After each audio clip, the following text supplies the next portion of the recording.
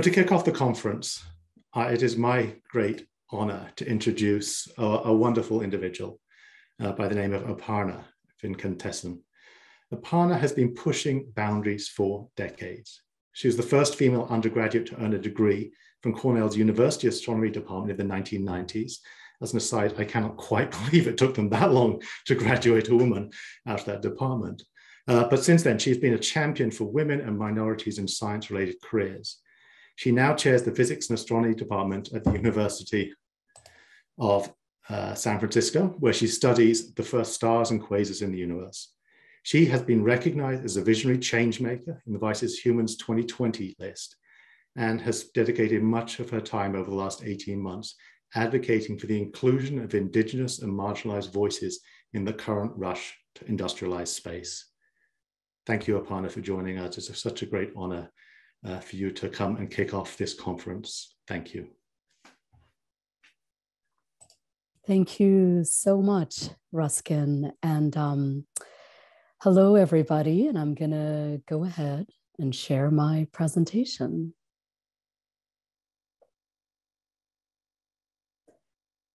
Hello, everybody. What an honor and delight to be here today with you all as we come together for IDA's 2021 Under the Sky event. I hope to share with you my thoughts and shared advocacy avenues on the current pressing issue of who owns the night sky and how we can have the sky be for all people. I want to begin by respectfully acknowledging those whose ancestral homelands I am speaking on, the Coast Miwok and Ohlone of Northern California, and the traditional custodians of the land where each of you are. I express profound gratitude to the IDA leadership, including Ruskin and many cherished colleagues, for giving me the opportunity to speak here today. I express gratitude to all of you, the IDA community, our hearts and minds and hands at work together for our shared skies.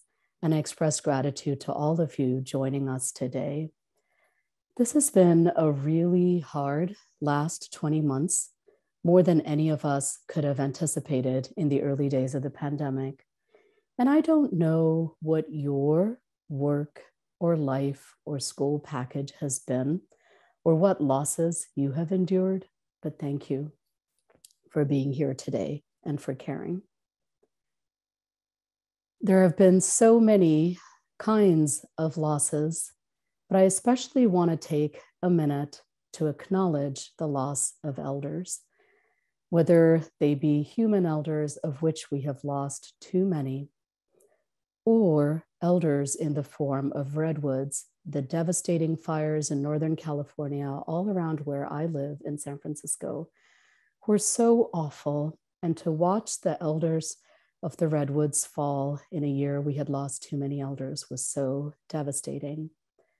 And also we had other elder losses, such as Arecibo, the elder telescope of our time. When it fell, all of our hearts broke.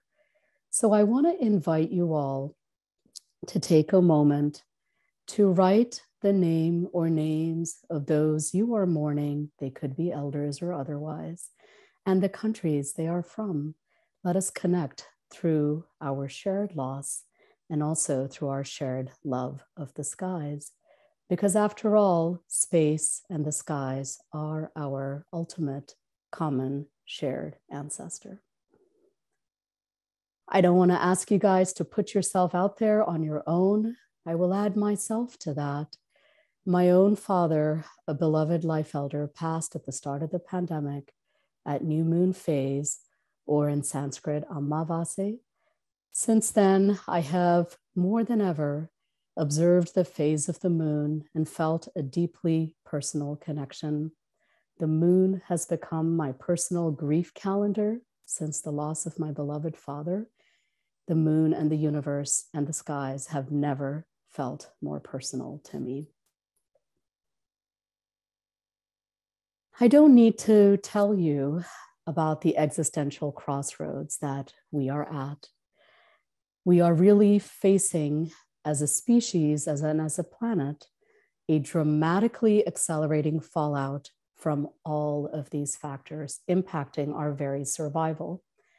I want to point out explicitly that many, if not all of these, are borne disproportionately by the same communities, whether it be climate change, whose impacts are accelerating quickly around the world in many, many forms, pandemics, of which we are still navigating one, economic inequality, racial injustices, the digital divide, which the pandemic has accelerated into a digital chasm. We have never been more keenly aware of the need for global affordable broadband. The health of the ocean is very much at stake, as is clean water access, as well as all the systemic hurdles for all of us to achieve our best. And among all of these crises, it is so easy to feel exhausted, to be in a state of crisis fatigue. And it's easy, therefore, to miss a crisis that is quietly unfolding above us in space, which I will spend a lot of my talk on. I want to also express that instead of just saying there's so much crisis, there's so much bad stuff going on, I want to offer hope.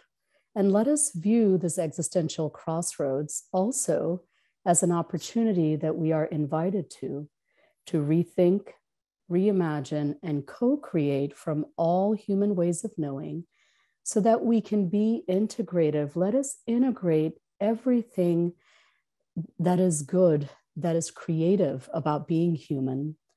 Let us be relational, let us be ethical, and co-create from all human ways of knowing so that we can collectively achieve new outcomes, perhaps even ones that surprise us, that we did not anticipate as we journey together on Earth and through space. Today is the closing day of the Climate Change Summit in Glasgow, Scotland, and I know many of you are joining us from there. Today's the last day of COP26, and I draw your attention to the issue of climate change and rising sea levels. This is only one of many ways that climate change is manifesting, but it has a close connection to the communities who are experiencing many of the existential crises a couple of slides ago. So for a minute, I am going to play this video, but I'm also going to ask the IDA staff, Betty Maya, if you could drop in the YouTube link, and that way people can watch it on their own if their bandwidth doesn't permit a stream. In Tuvalu, we are living the realities of climate change, sea level rise, as you stand watching me today at COP26. We cannot wait for speeches when the sea is rising around us all the time. Climate mobility must come to the forefront.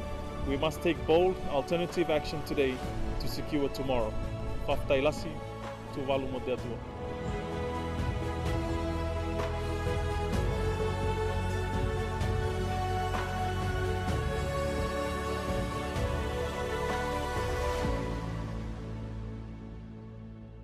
So I mentioned this explicitly as this, the foreign minister of Tuvalu, Simon Kofe, and just about an hour before this event began, Tuvalu's climate minister spoke forcefully at COP26, delivering the message of we are sinking and we must raise the level of ambition and the mitigation.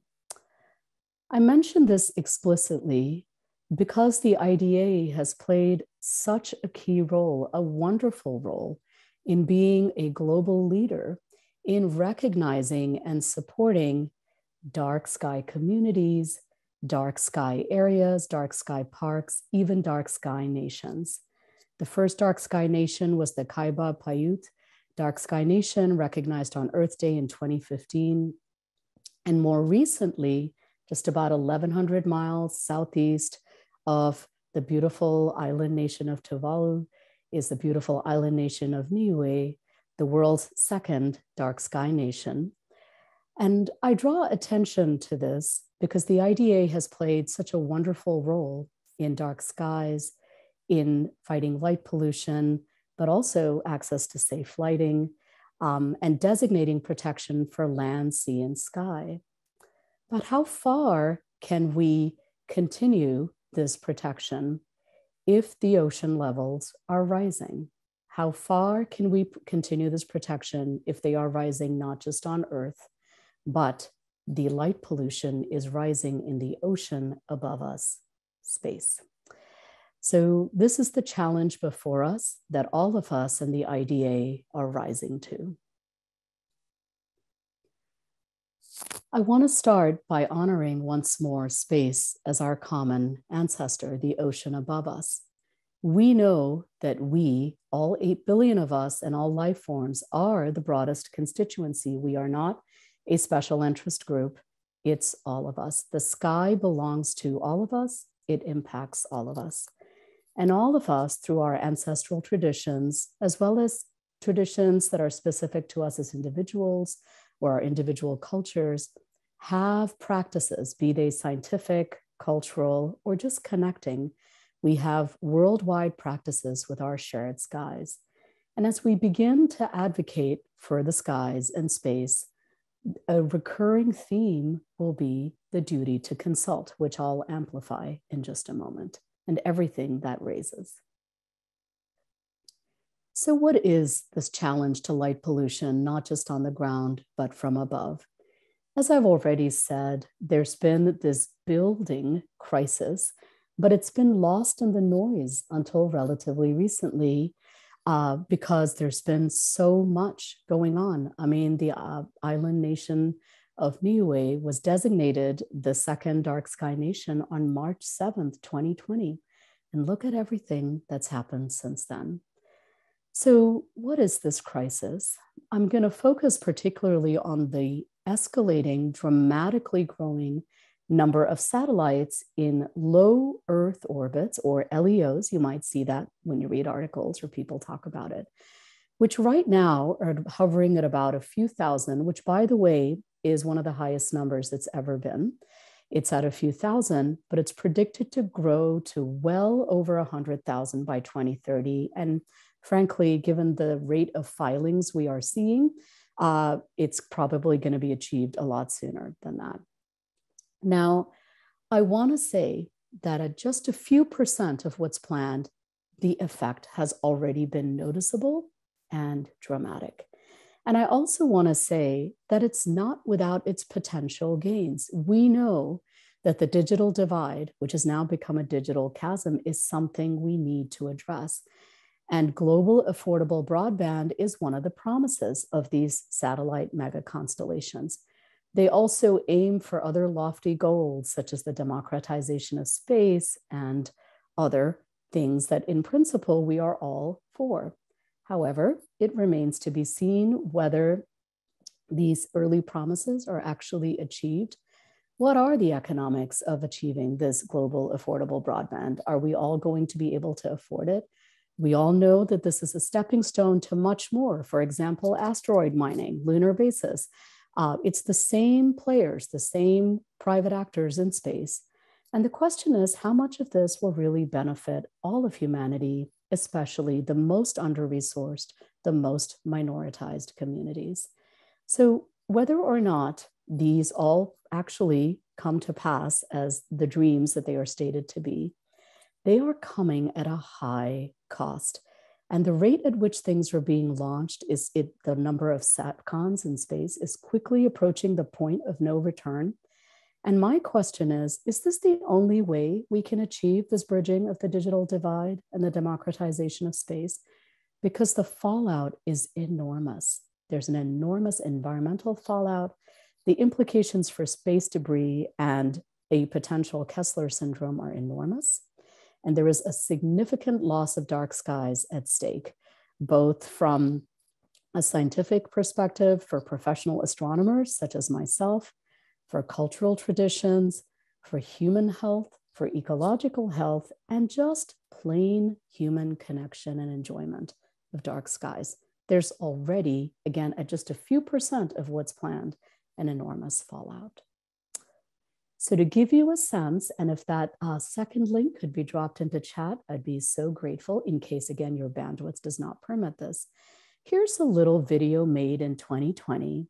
And although made just a year ago, it's already outdated, showing, and here it's the year, and the planned satellites to go into orbit around Earth. And note, by the time it gets to the mid to late 2020s, how very crowded it gets. And please know that after this video was made, many more tens, even hundreds of thousands of satellites have been filed in order to get clearance to launch. So again, I don't know how many of these will actually end up there, but this was the plan as of a year ago, this kind of cage that we're already fighting to get in and out of. So again, these are some of the challenges we are facing as we begin to look at the impact on our shared skies. Okay. Now, there's been growing advocacy, including through the IDA and many other national and international groups, on how to really address this. I want to honor that there's been a series of conferences and workshops. Remember, this issue burst into like the global radar and onto in the global stage and into our consciousness really only 2.5 years ago. I know this year has been so aging. Every week feels like a month, maybe even a year, but really it's May 2019. And initially, there was a SATCON 1 workshop a year ago, summer of 2020, and more recently, this past summer, in July of 2021, the SATCON 2 workshop that it was my honor to participate in. So I should also honor a number of other meetings, including the United Nations Dark and Quiet Skies, but particularly SATCON 2 targeted the issues under 4 working groups: observations, algorithms, policy, and community engagement, which it was my honor to co-chair along with my wonderful co-chair, James Lowenthal from Smith College. Many of my SATCON 2 colleagues have deep ties to the IDA. I honor all of them and specifically call out Connie Walker, James Lowenthal, John Barentine, Ruskin Hartley, of course, Fernando Avila Castro, and John Barentine, and very last, Diana Umpierre. Thank you all for teaching me. I learn from you every day. So our final reports, which took months to develop, write, and finalize, are now out at this website. And if Betty Maya could drop that into chat, please take a look. If time is short and you're not interested in the details, please look at the executive summary. But if you have the time and you're interested, say, in policy or in the broad range of communities, not broad enough, but we're beginning, communities that we reached out to, take a look at the Community Engagement Working Group. If you're interested in the algorithms being developed to correct for this, take a look at the Algorithms Working Group and so on. But I just want to reiterate this point that this issue has not been around that long on the global radar, but everyone now is noticing SATCON trails in space. When we look up at the skies, whether they're indigenous knowledge holders or environmentalists or professional astronomers just trying to get a galaxy exposure, or many, many, many other communities, astrophotographers, amateur astronomers, and so on. Everyone is writing, talking, and organizing around it. And so are we here today. So the next 2 slides contain points and images from one of the wonderful SATCON 2 working group chairs, Meredith Rawls, who led the observations group. Perhaps you like to watch, like my teen sons do, like to watch superhero movies. And as you know, most superheroes' greatest strengths also ends up being their greatest vulnerability. Astronomy and our observatories are no different. Our best observatories, current and planned, turn out to be enormously vulnerable to light pollution from LEO satellites. For example, the Vera Rubin Observatory, which is being built right now and it's going to give us the most high resolution and really wonderful map and ongoing movie of the sky. It's going to be amazing, is going to be particularly impacted by this light pollution threat. So what are some of the light pollution issues from satellites? Here's just a few. And then once again, I thank Meredith Rawls for some of these points.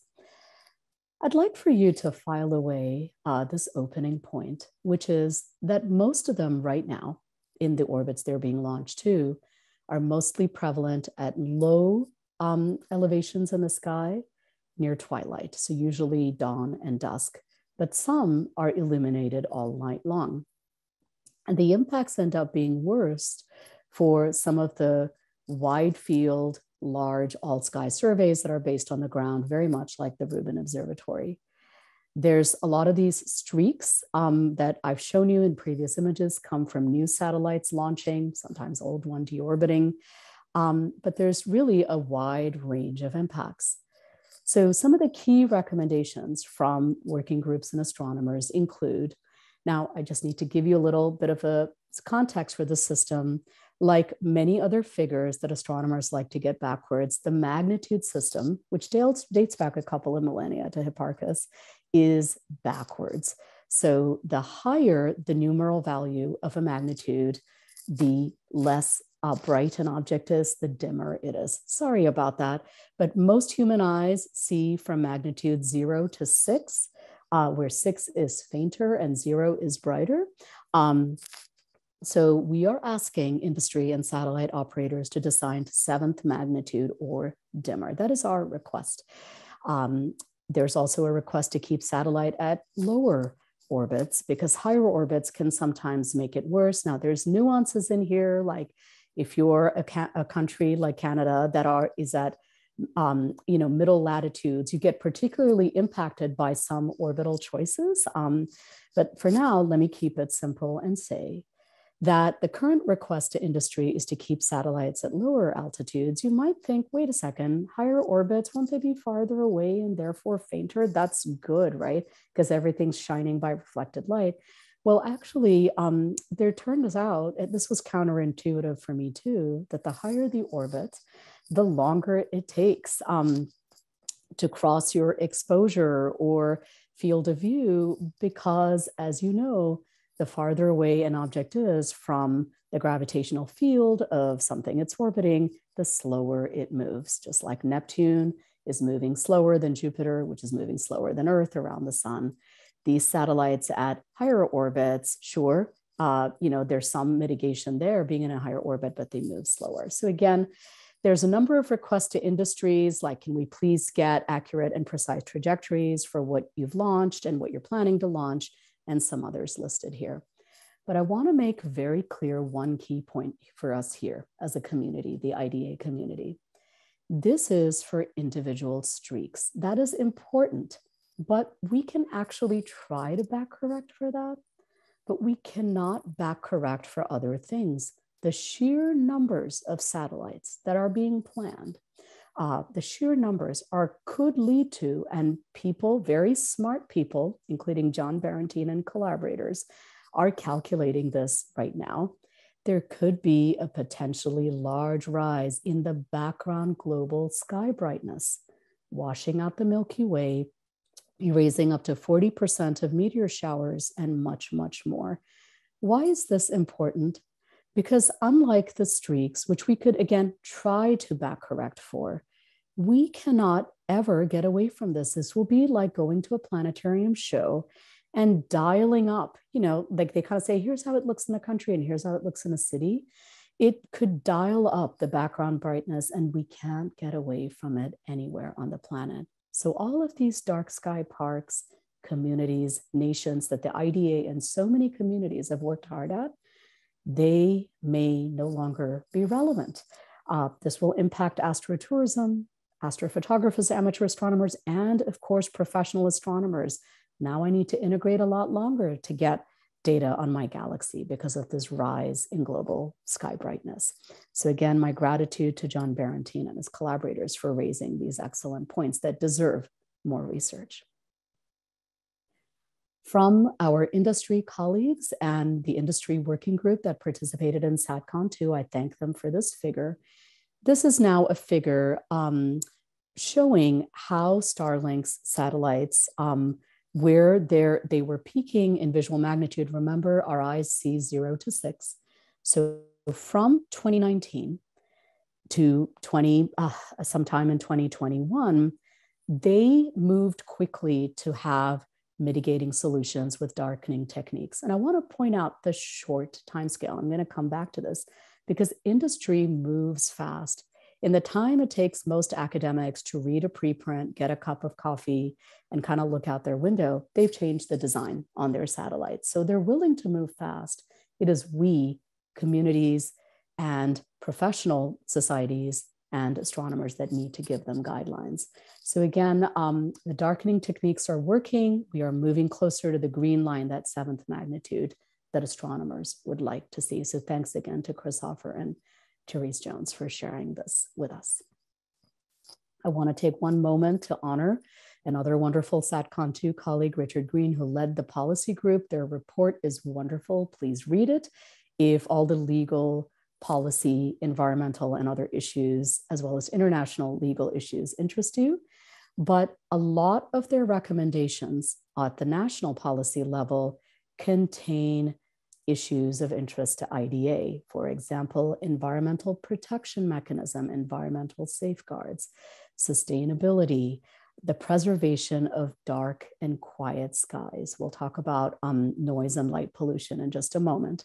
But again, there are ways that all of us can come together, even if we are in very different fields with very different goals. We are all invested, even if I'm somebody who's in industry and I'm super pro the new space economy. We want space to remain accessible, and we want to avoid catastrophic collisions and debris. So again, there are ways we can come together. All right, so I'd like to spend now a few minutes on the wonderful working group that it was my honor and privilege to co-chair with James Lowenthal.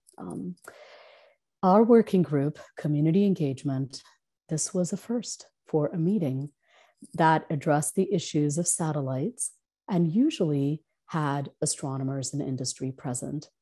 But with gratitude to the SATCON2 leadership, we were able to create an entire working group to bring in communities. We had 22 members across all time zones in the world.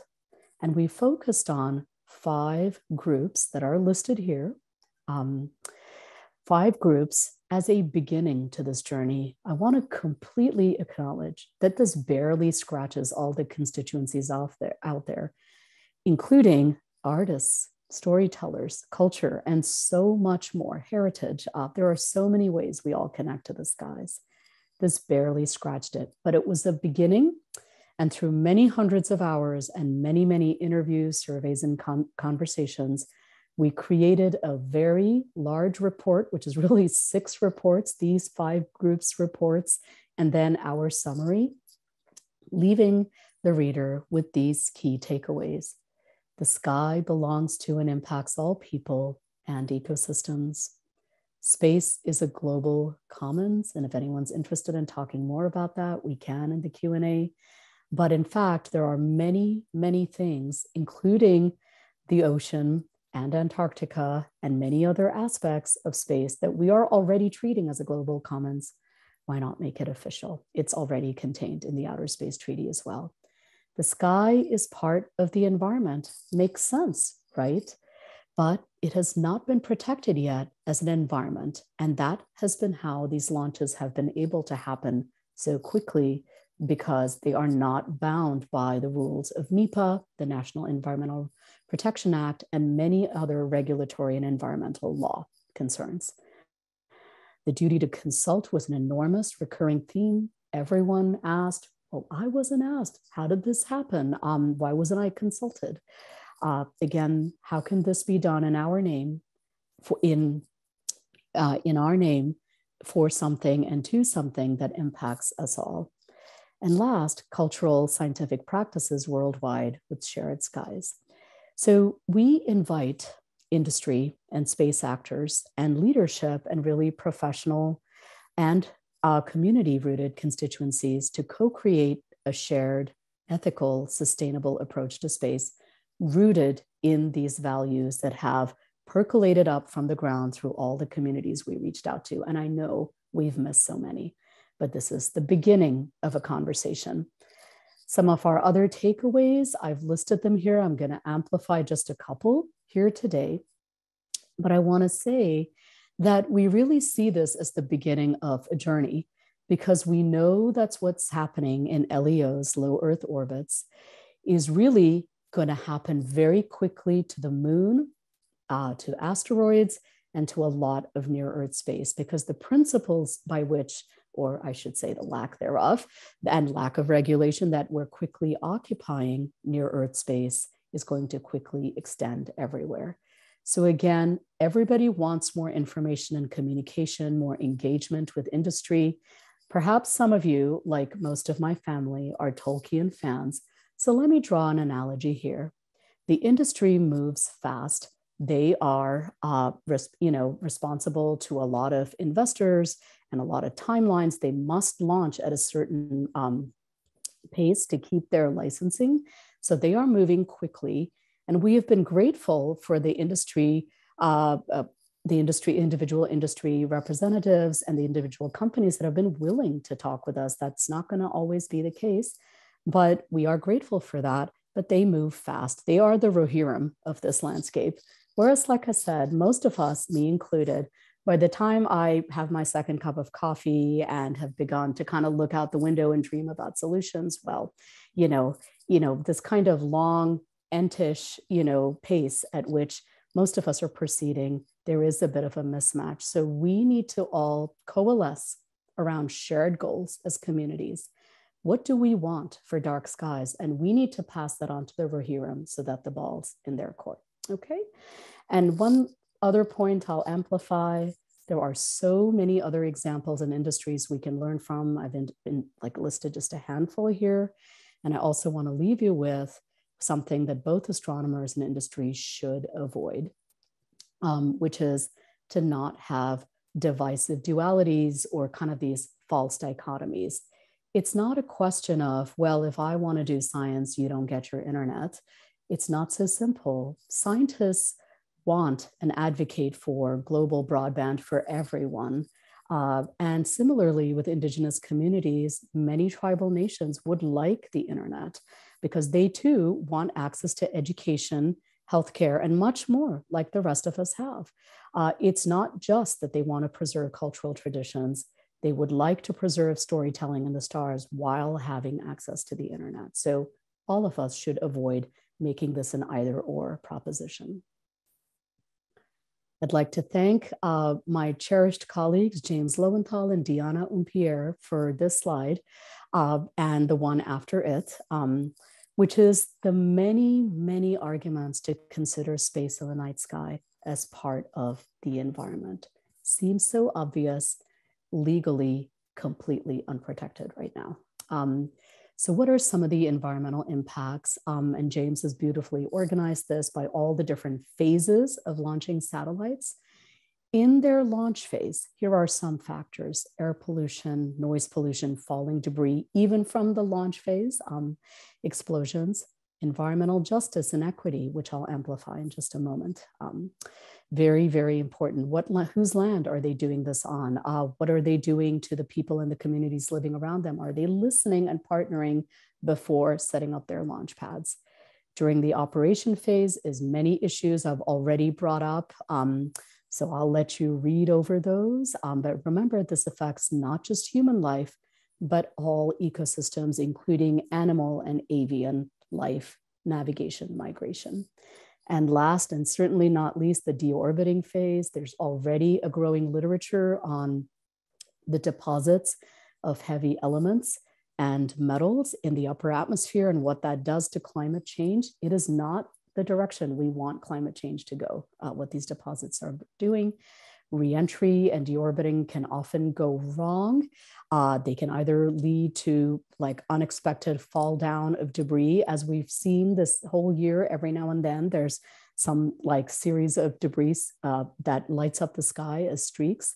So again, we need not just national, but international cooperation on this, because there's more and more countries joining the space stage, which is good, but we need international regulation and cooperation. So I want to just touch for a minute upon this issue of justice and equity. What might that look like in the skies? We know that this last 20 months, have enormously amplified the need for environmental justice, racial justice. These aren't new issues, but it's really raised how dire the need for it is, as we saw through the pandemic, which we're still navigating. As our colleague Annette Lee, who is Ojibwe Lakota and a wonderful artist astronomer and the founder of Native Skywatcher, says, there are some communities that are disproportionately impacted by the 3 Cs: colonization, climate change, and COVID. So how do we try to mitigate, address, create change that honors the burden these communities have had to bear? All of the wonderful work that IDA is doing through dark sky reserves and parks, which, by the way, have enormous interest and a rapidly growing stargazing indigenous storytelling program, they have an enormous base of programs that are growing out of this. That will all be impacted by a potential rise in global sky brightness. And as some of our working group members said, and I've mentioned a couple of them here, Hilding Nielsen from the University of Toronto, who's Mi'kmaq, and Juan Carlos Chavez, who's at the Blue Marble Institute, Yaqui, Sonora. As they said, light pollution erases indigenous stories and identities, again, disconnecting them from the night sky and bringing up all the pain of colonization again. Indigenous peoples and many cultures globally have millennia-old complex relationships with the night sky and the stars. So who are we to take that away from them? And I point you especially to a growing literature and growing feature-length media pieces on this. Some of you may have seen the New York Times piece on Muskism just a few days ago, but also in the last few weeks, a long piece on low Earth orbits being the next great crucible of environmental conflict by Josh Sokol for Science, and also the role of satellite swarms in astrocolonialism by Becky Ferreira at Vice Media. Thank you to my dear friend and teacher, Diana Umpierre, for this slide. As she has noted many times, and as I've tried to say here, this is not just a single issue, right? We are tugging on the thread of a very complex tapestry, a story that is still unfolding, a story that we are part of. We are not just going to address the one issue of SATCOMs because it is tied to a million related issues. And Diana has done a wonderful job here summarizing light pollution on the ground and noise pollution disproportionately impacting minority and low-income communities, the same communities that are often impacted by the 3 Cs or by the rising ocean levels, light pollution, noise pollution, and so much more. So this is something that is a vast web of issues, but I invite your brainstorming, your dreaming, and your collaboration today. I'll wrap up with a few thoughts over the next 10 minutes or so, which is the impact on cultural practices. I'd asked you to kind of file away that currently most satellite streaks are being quite visible from the ground, tend to be low in the sky at dawn or dusk, which is soon after they launch. Now, what does this impact in particular? When satellite streaks are visible at high latitudes near the circumpolar sky, or when they're very visible close to the horizon, these impact a huge number of cultural practices. For example, calendaring practices, agricultural and fishing practices. So just like the 3 Cs impact the wellness, the very survival, and the food sovereignty of many communities, the growing cycle and the fishing cycle and the agriculture cycle are impacted for many communities by a loss of the skies and stars. I draw your attention in particular to wayfinding, non-instrument celestial navigation practiced by the diaspora of oceanic cultures for millennia. I also draw your attention to the fact that unlike the streaks that can in astronomy exposures can be back corrected with filters or software, this is real-time observations. It is not going to be easy to back correct, particularly as the numbers build up. I want to also honor the story of the revitalization of Polynesian wayfinding. This arose, and if anyone's interested in the story, I encourage you to investigate it or ask me in the Q&A. But Nainoa Thompson, who was a leading figure in this revitalization of Native Hawaiian and Polynesian wayfinding, the current president of the Polynesian Voyaging Society and PO navigator, he was able to do this through the wonderful oral tradition that had been passed down for millennia and learning it from Maupilug on the island of Sadawal in Micronesia. So as we begin to develop a new vision for defending dark skies, let's keep in mind that many, many communities and indigenous peoples have had a seamless scientific, cultural, integrative practice with the sky. It's not science versus culture for them. And they've been able to do it not through proposals or memos or journal publications necessarily, but through oral tradition and very rich integral systems of knowledge curation.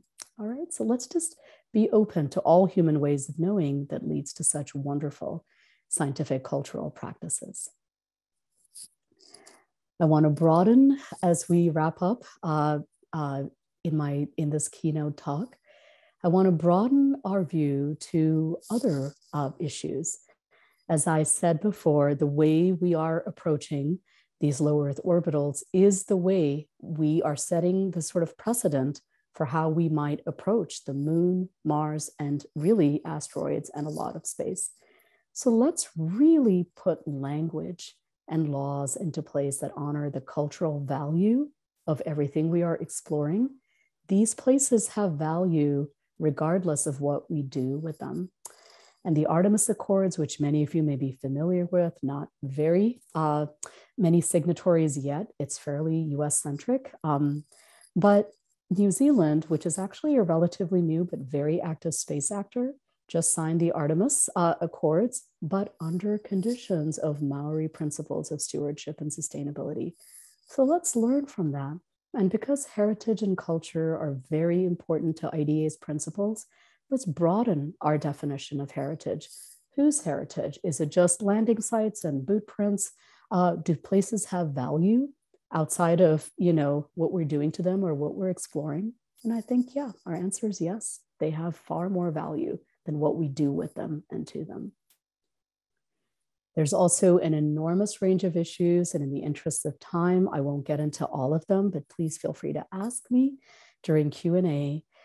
We know that when it's a federal agency or a government actor, a nation, we can hold some of them accountable to us, the public and the taxpayers.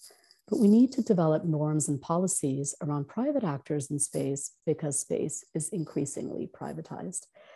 And also to all the legal and ethical scholars out there, we need you. We need clarification and creative solutions on a huge range of issues that are coming up, like where does Earth end and space begin? What is the legal jurisdiction of Earth's laws? How do we honor existing treaties, for example, between the Crown and sovereign Indigenous nations on Earth, say Canada or New Zealand? How do those extend to space? How does this impact asteroid mining? Do some things get paid back into a sort of community trust from which communities can gain from whatever we're doing in space? So we really need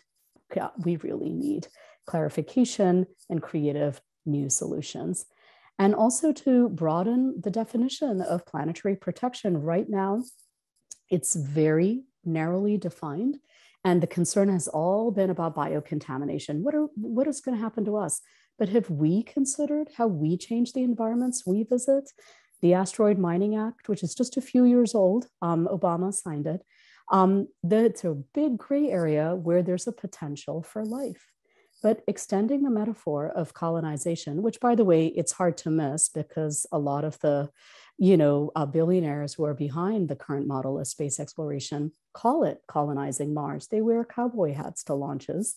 So, but colonization has a painful history of consciously, displacing, even eradicating those who lived there before. So as we go to these places, we need to ask, well, what about the life that's there, but I haven't thought about? That's a gray area that a lot of the current, asteroid mining acts or other law needs to consider. And we need not just chief financial or chief, chief executive, chief financial officers, but chief ethical officers for these efforts.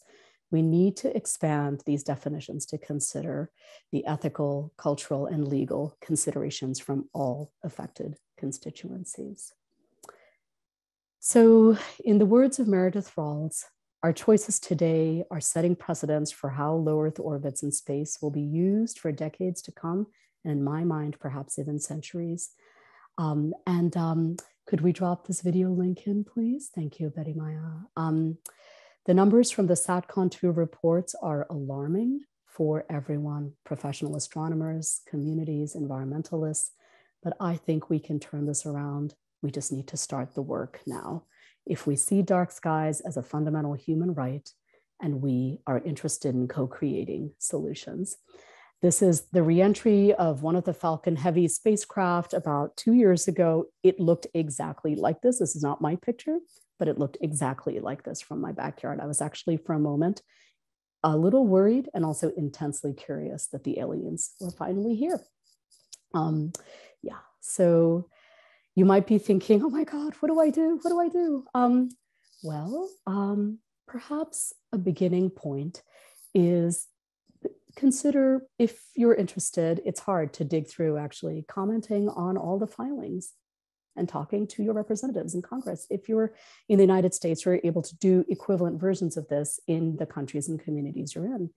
Please read all these reports. They are out and freely available. And there's talk now and growing, kind of a growing movement to have a centralized institute, perhaps called SatHub, that will begin to address all of this from a shared scientific, cultural, environmental, ethical space. So we need you, all of you, not just the scientists, but the advocates, artists, writers, coders, everybody. We need you. Please join us. I've written here a few points that IDA has had a history, a wonderful history of building in, but we could really use accelerating advocacy and activism on the cultural value of space and heritage, creative solutions from legal or environmental frameworks, really amplifying Indigenous knowledge as a model of sustainable multi-generational science that is interdisciplinary.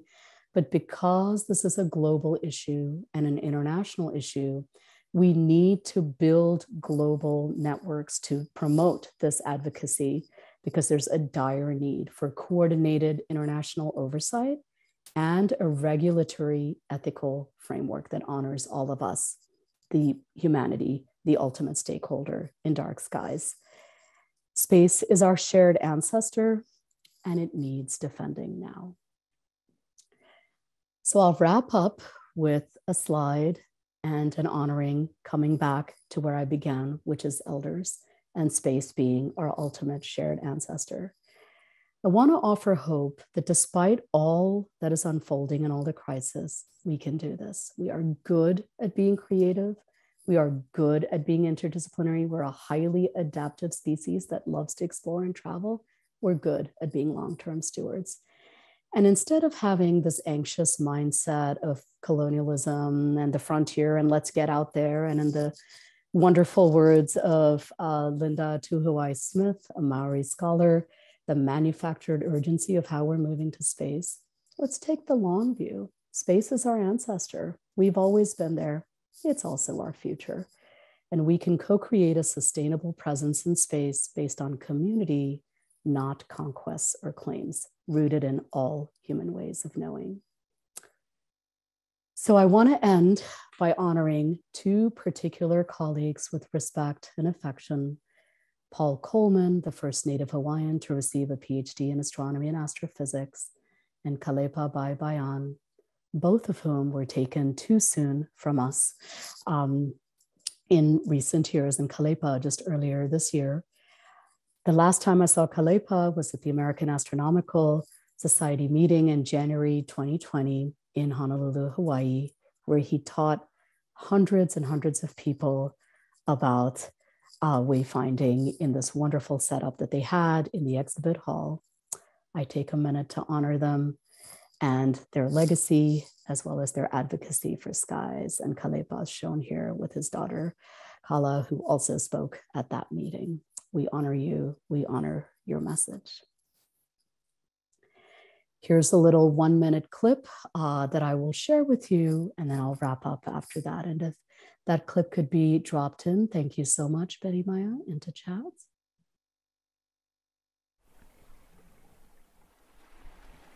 Draw a big circle around where you want to end up, and then throw the map away. Draw your own map. Become the map maker, the cartographer for your own life. Don't let anyone tell you what you should be. Don't let others define you.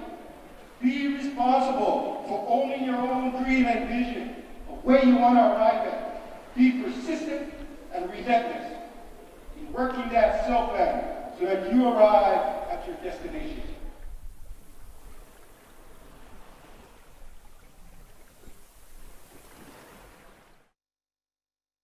I honor Kalepa, who passed at the new moon phase, like my father, and I honor his family and his contributions. So thank you, everybody, for listening and for giving intentional space to these issues. I call on you, the current and future elders. How will we answer to future generations about what we did and didn't do at this critical juncture for dark skies in our collective history? Can we rise to the challenges and be the elders that the future deserves? And I point you to this wonderful quote by Paul Coleman. I offer the lesson of the stonemason.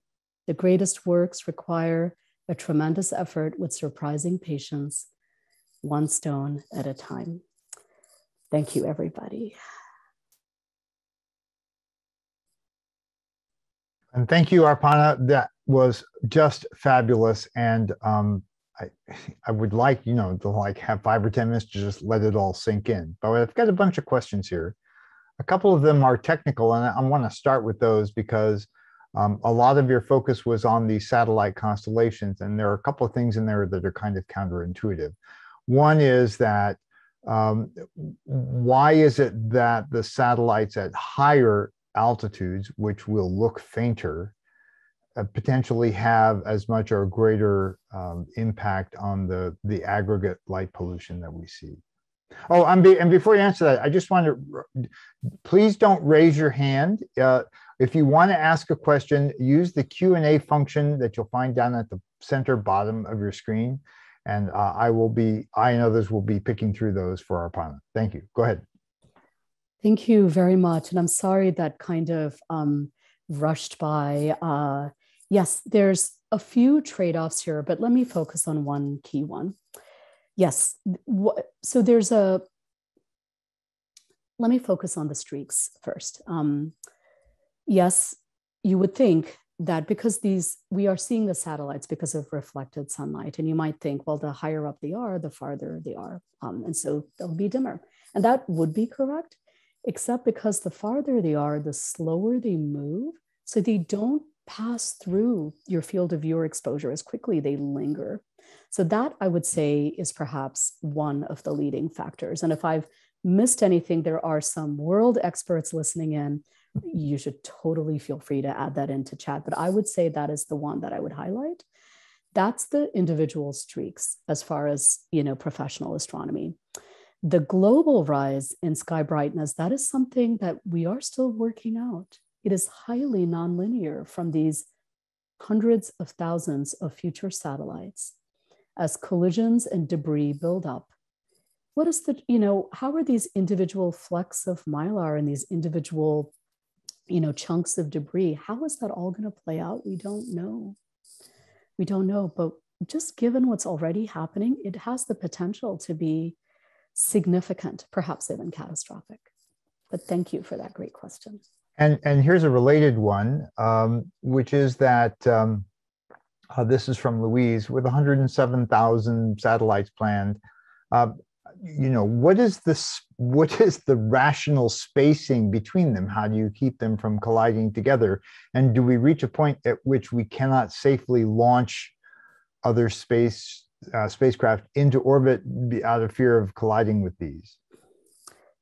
Yeah, I think those are great points. And I want to just building on the previous question, there's some great additions, not just that, yeah, they're going slower, they're in an image pixel or the, kind of exposure for longer, but the lower satellites enter the shadow of the Earth earlier, and the higher ones are not in the shadow as much. So they are actually, again, kind of lit up for longer from all of these aspects. Okay, so now coming back to this question, is there any, logic and, well, let me put it this way.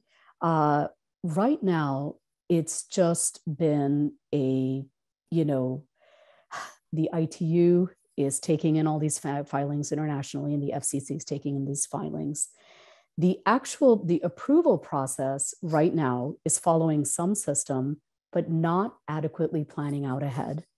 This is my best understanding for all the known as well as unintentional consequences. And that's the big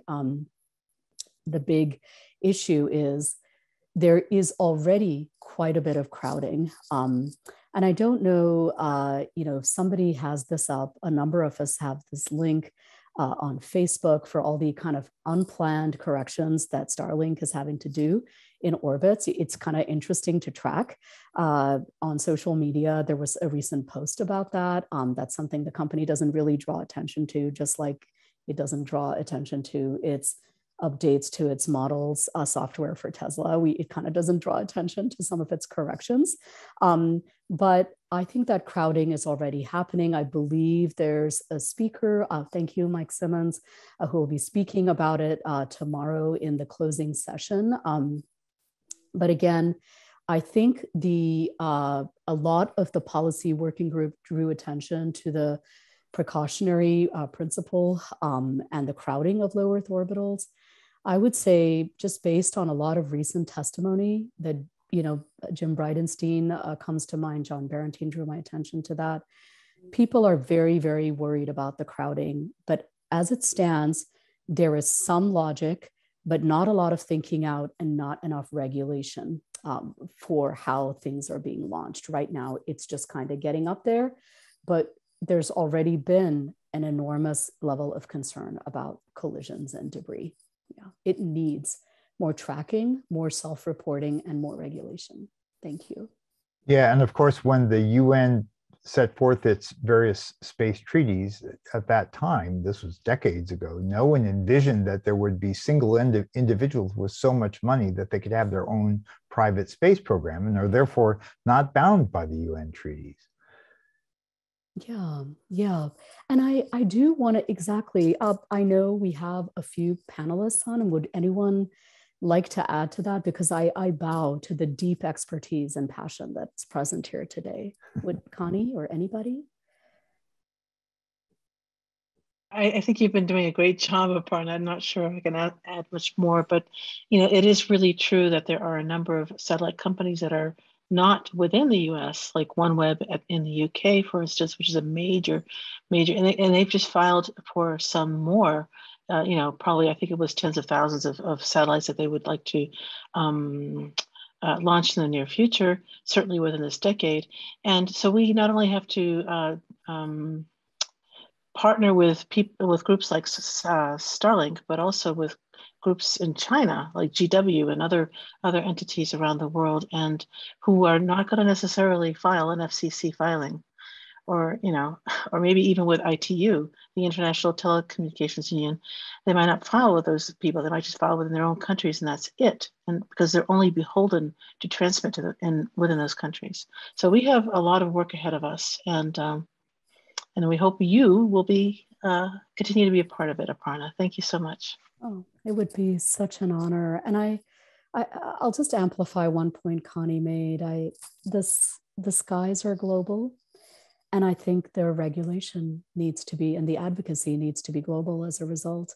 Rwanda just filed for a 330,000 satellite launch plan. And again, their plan is to use it for health and education. And again, you know, who are we to say yes to this and no to that country? We want everyone to be able to do this, but the sheer numbers are a concern. And the thing is, some things are going to get very hard to fix or back correct once they reach a certain level of, you know, kind of a runaway, a debris buildup or congestion. And I see that somebody's put in like, thank you, Tracy, congesting space, like we're congesting our highways. And I think this is why learning from other things like the railways, highways, how did we deal with regulation? How did we deal with planning and infrastructure is enormously important. Thank you, everyone. There are a couple of other questions here, but I'd like to follow a broader topic that you touched on, which is some research has started to show that light pollution and noise pollution disproportionately affects marginalized and sociologically, behind communities. Is that primarily a US perspective? That is to say, has there research been done on, say, developing countries where the arrival of electricity and being able to provide light at night is met with rejoicing? These are the communities that have a lot of the lore having to do with the night sky, but in their mind, the arrival of the electric light far outweighs that. Thank you so much for raising that to the community. It sounds like you've synthesized a few questions on that theme. So I am learning as I go along, and I do think this is something that we need a vision for IDA from, because it has such global ties and roots. For example, I think, in the opening introduction, Ruskin mentioned, our IDA partners in India and some of the new initiatives there. And I would say my best understanding, and I thank Deanna and Connie and John and James for educating me on this, is that we need a lot more dedicated research on this. But I think, much like the science versus internet or science versus culture was a sort of unneeded duality or dichotomy, I think there's ways for us to have safe, clean lighting for communities and to minimize at the same time light and noise pollution and access to skies. In fact, I would say there's more of a need for those communities who can't always get away on vacations to faraway places to have accessibility to dark skies. I think there's ways to do that, to have safe, clean lighting that follows some guidelines so that the access to dark skies is not, so that's what I would say. But again, I am in an ocean of deep expertise here. And if anybody wants to add to that, there's ways to do that, I think to do both. But if anyone would like to unmute themselves from the panelists or to add into chat, I would love to learn also. But again, there needs to be more research on this, like what do developing nations need, and so on. But again, it's also a health issue, right? The light we need lighting for safety, but that doesn't impact our health or ecological health. While we wait for somebody to chime in on that, a quick question from one of our attendees, from Val. How was the magnitude 7 limit determined? Clearly, that's still way too bright to mitigate the effects of astrophotography and scientific research. Was that a compromise between astronomers and the companies as something that could be achieved? Oh, yeah. So my best understanding, and this is built up from before SatCon 2, which is when I joined. So let me say a couple of sentences, and then I invite Connie and others to chime in if I've missed anything. So remember yes, it was a reasonable compromise that, would be below the threshold of what's visible to human eyes. And as far as, exposures or astronomical observations, we could potentially partner around for mitigating solutions, again, for the streaks, not the global rise. Keep in mind, too, this is such a narrow part of the spectrum. I haven't even touched on all the other, and it looks like the chat is kind of building on that, touched on all the other frequencies, of which radio is only one. All the other frequencies that are being impacted by the communication and the transmission. So I want to honor that I've not spent a moment on that. But Connie, have I missed anything? Or James, Deanna, have I missed anything? John Barentine, if he's present.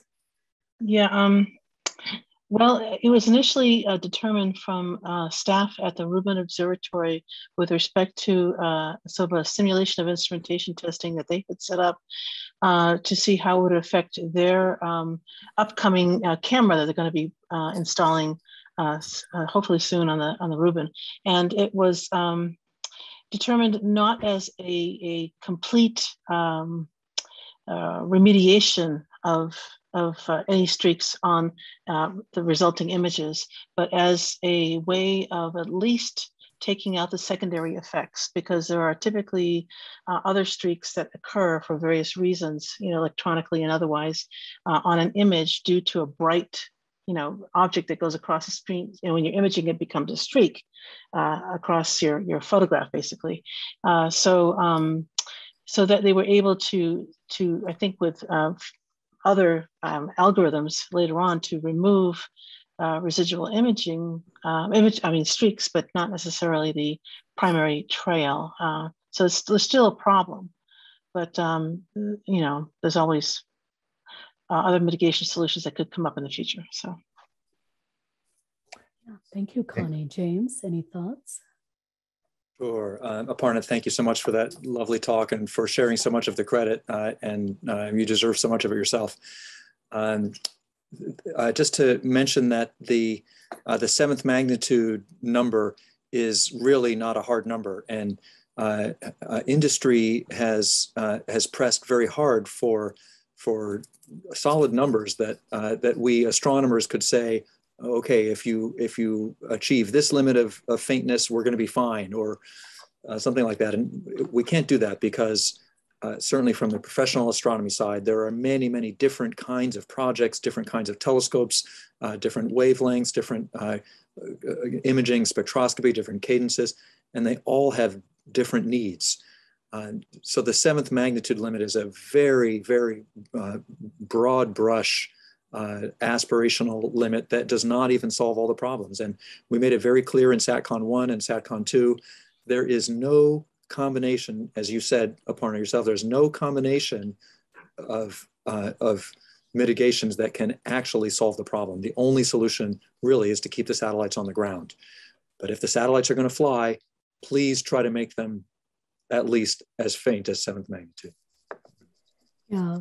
Very much so, James, a compromise. And I want to return to, there's the known, issues that might come up, but I'm increasingly worried about the unplanned, unintentional fallouts, of which debris is but one.